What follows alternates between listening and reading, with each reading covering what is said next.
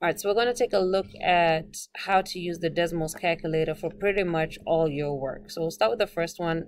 This is how to use Desmos on 3-step linear equations. All you're going to do is copy, which is Control-C, the equation, the left-hand side, and then Control-V to paste it. So Control-C, then come to a new line, Control-V.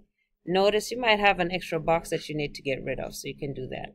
The intersection of those 2 points, because these two have to be equal to each other, right? So the intersection of these two equations is going to be your answer. Your x value is going to be your answer. All you have to do is click into one of these, and you can see a dot will appear, which gives you your x value of +1. So x is equal to +1. All right, now the key thing about this is there has to be an x on both sides. If there isn't, what you want to do is, of course, solve the equation to where you can put one x on that side and another x on that side. All right, so same thing with this. It doesn't matter what it is. If you have an equal sign, all I need, and again, I just said this, right? I need an x on both sides. So again, you're going to take Control-C, highlight it, come here, Control-V, get rid of the extra boxes that it copies into there. Then Control-C again on the right-hand side, Control-V. Now again, remember, because there isn't an x on both sides, that's why there isn't a solution happening. So I need to make an x on both sides. But notice that I have a -3x here, right? So we can move that -3x to the other side, and it's going to become what? +3x. So I can put a +3x over here, and then take away this -1 that I moved. And look at that. Something has appeared, right? So let's see what we're dealing with really quickly. If I press this home button right here, it will kind of zoom in, but it didn't help me. I'm trying to follow the intersection, and there we go. So I might have to move the line. Again, click in either one of these. The dot appears. So x is equal to -4. So x is equal to -4. All right, so solving equations, oh, it's telling me just to type the -4 in there. Solving equations is simple. Left-hand side equals the right-hand side. All right, then we're going to go to determine if the graph is a function. This one, you don't need to cheat through it. It's a function if you draw a vertical line and it doesn't go through both points. So this one goes through both points, right? So it goes through here and it goes through here. So is that a function? No, it's not a function.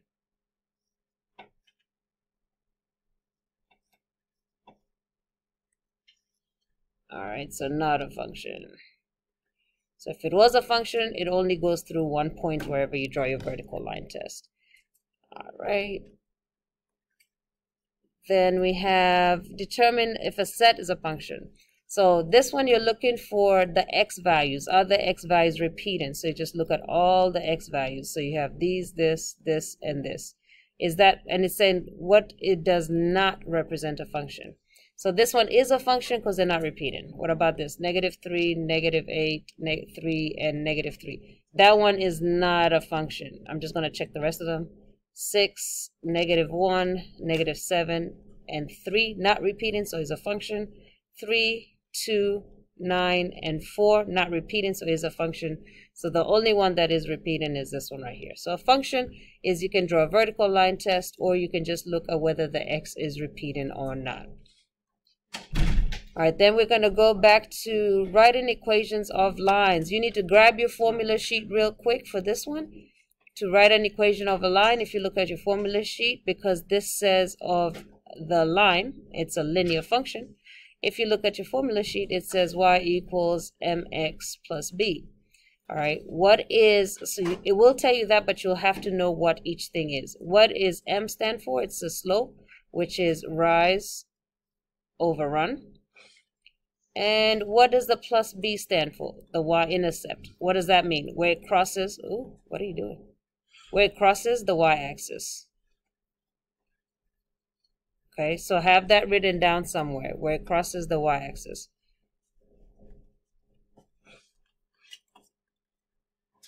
Oh, it's going the wrong way. All right, so I'm going to look at that in order to write it down. So it crosses the y-axis at 2. And then you pick any 2 points. I'm going to go from this point right here to this point right here to see my rise and run. So I'm going to rise 1, 2, 3, 4, 5, 6. If I'm going up, it's positive, so it's going to be 6. So if you're going down, make sure you put negative. I went up 6, and then I went to the left 1. If I go left, it's negative, and if I go right, it's positive. So do whatever your graph is doing. Put this in the calculator, press math, enter, enter. You're going to get -6. And it crosses at 2. So this is my slope, and this is my y-intercept. And then all you have to do at that point is just put it into your answer. So y equals my slope, which was -6, x plus my y-intercept, which is 2. And again, another way to know that if your slope is positive or negative is from the left to the right. This is going down, so it's negative. If it was left to right going up, it would be positive. All right, so go ahead and just put in your equation, substitute in slope and the y-intercept, and then you can just go from there. Oh, did I get it wrong? I think I did. So y equals 1, 2, 3, 4, 5, 6, and 1. That's -6 plus 1 and 2. Okay.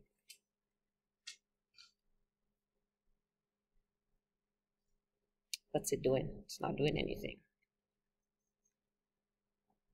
Writing an equation given a linear situation. So again, what do I need? I need my y equals mx plus b.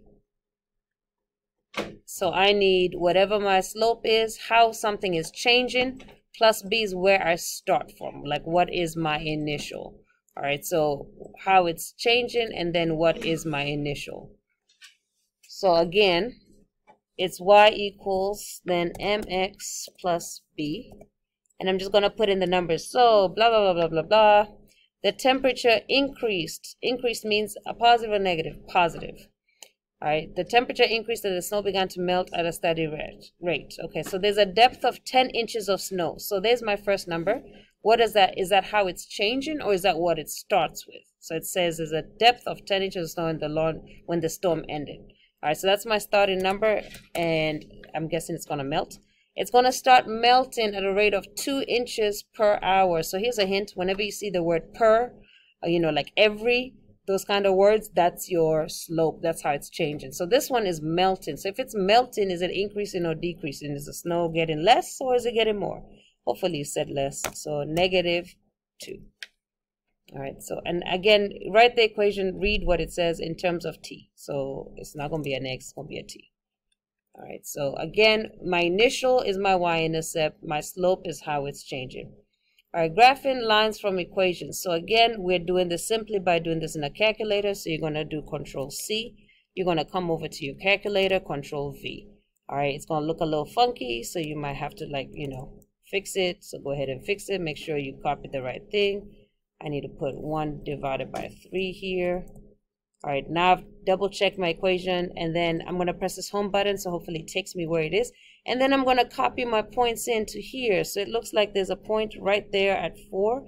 And I can zoom in if you want to where it goes up by 1. So you see there's a point there at 4. So I'm going to put a point there at 4.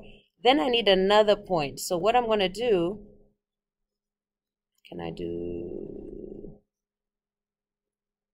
what I'm going to do is look for another corner. So a corner, all right, just to refresh your memory again, is if you look in the background, these are the grid, right here.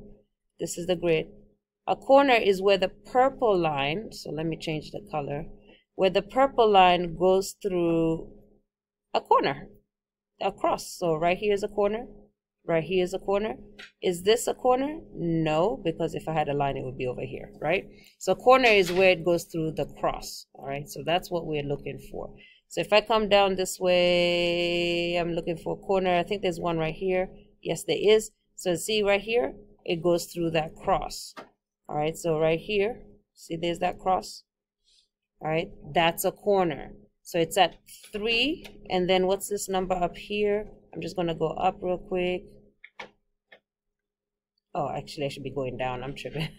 It's a 3, 3, 3. It looks like it. 3, 3. So I go to 3, 3, and I put a line there. Okay, so I'm just going to double check. Looks like there's a corner here at -3, 5. So I'm going to just kind of zoom out. -3, 5, -3, 5, and there's a corner right there. So now I've double checked my answer. That is correct. So all you're doing is putting it in and transferring it over. All right, so the next one Same thing with this, you're putting it in and transferring over. So again, to copy, Control C, and to paste it in, you're going to do Control V. Make sure it's pasted everything it needs to be. And then we're going to copy it. This says, drag the red blue dots along the x-axis. So you see, okay, and the y-axis to graph. So you just drag it. So I'm going to go look at my y-axis and press the home button again. It looks like my y is at positive 10. So I'm going to take this blue button and put it to positive 10. And then my x is at, oh, it's a decimal. So with this one, you got to be kind of close. But of course, when I give you the test, I'll make sure it's a whole number. So it's negative 3.33. So if I come right here to negative 3, and then 0.33 is maybe around here, and I might get this wrong, somewhere roughly around there. But again, on the test, I'll make sure that this point is like at negative 5 or at negative 4 or something. Okay, so this one's negative 3.33, which is around there. So let's see how sensitive it is. Okay, so it's not that sensitive. But again, I'll make sure that on the test it's a whole number. All right, so copying and pasting. Identify the solution. So just like we did the left side and the right side on the very first question, the solution is just where they cross over. So if I look where they cross, that's 2 and 3. And if I look where they cross again right here, so it goes x and then y, so the number is 4 and negative 1. Just where they cross, okay, the intersections.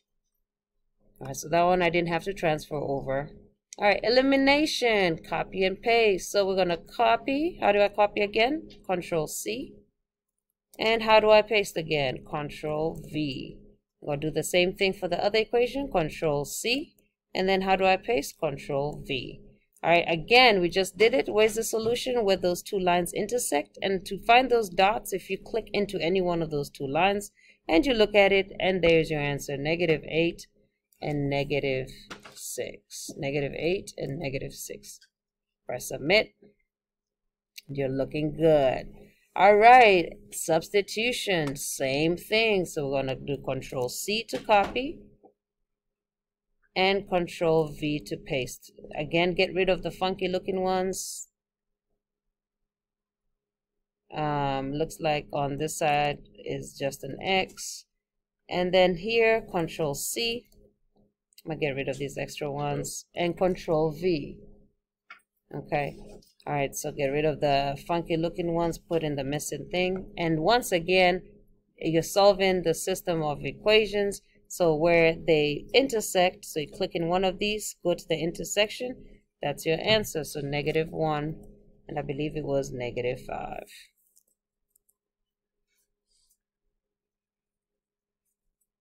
All right, so you see how fast we're zooming through this, so you don't really need, I know it seems like a lot of questions, but we've done like a third of it already, and it's all calculator.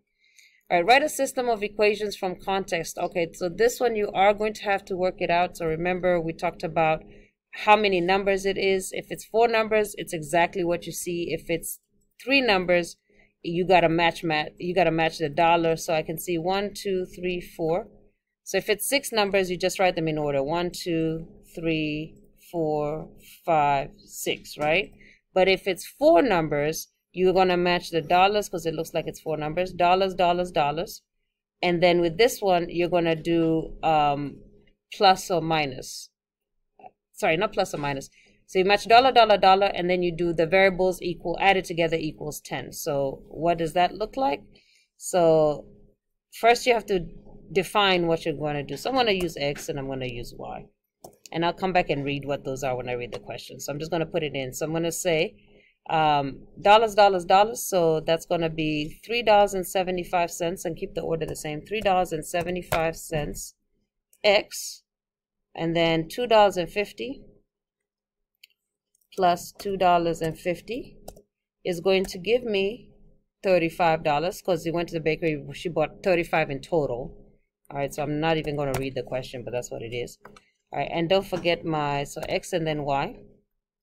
And then on this one, it's just X plus Y equals that number. So X plus Y equals 10. And now we're going to go define our variables. Okay, so X is the one with the 3.75, which is each cupcake costs 3.75. So that's generally what you're looking for. All right, then to determine what each thing stands for, think about what the question is saying. So I'm going to look at the number, the one by itself, because that's going to be the easiest one, because I